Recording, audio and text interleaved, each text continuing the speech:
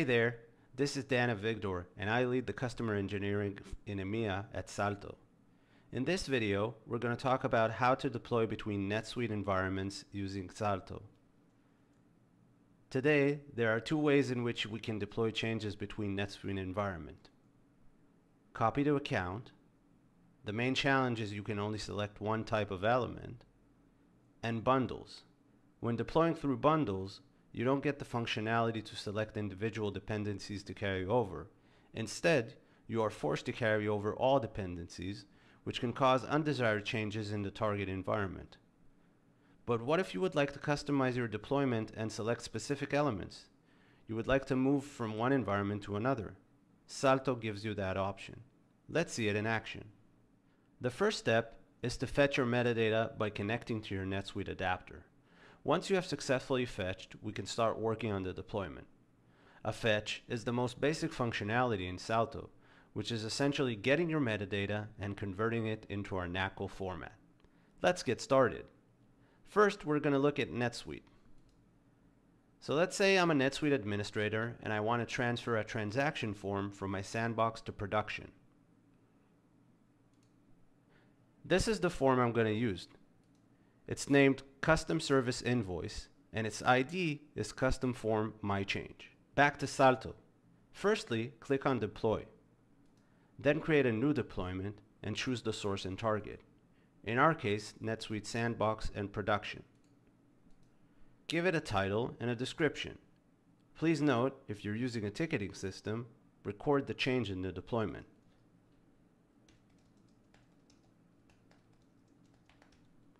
Then click on Create Deployment.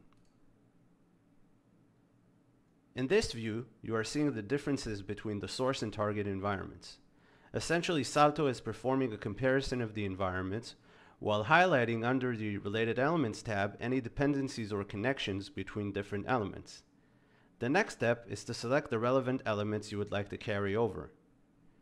In our case, we're going to choose a transaction form, which we saw earlier. I'm going to click on the custom form, and Salto immediately identifies the related elements. From here, we need to explore those related elements to see if we would like to carry them over to our new environment. We're going to select all related elements to carry over. However, this is not mandatory. I'll quickly press refresh and see the additional sub-elements that will be carried over before actually deploying any changes. Note that when you get a message that says no elements found, you have successfully selected all the dependencies. Next step is clicking on Preview Plan, which locks the deployment from any further modifications from other Salto users. Last step before deployment is to do a final review of the changes selected and ensure that we don't have any elements that are not validated by SDF. If this occurs, those changes would fall under the Skip tab. But as you can see here, we don't have any validation issues. Everything is under the Planned tab. One last thing. You can click Edit and update the file.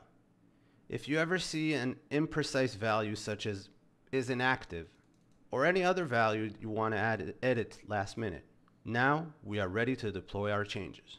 Let's go.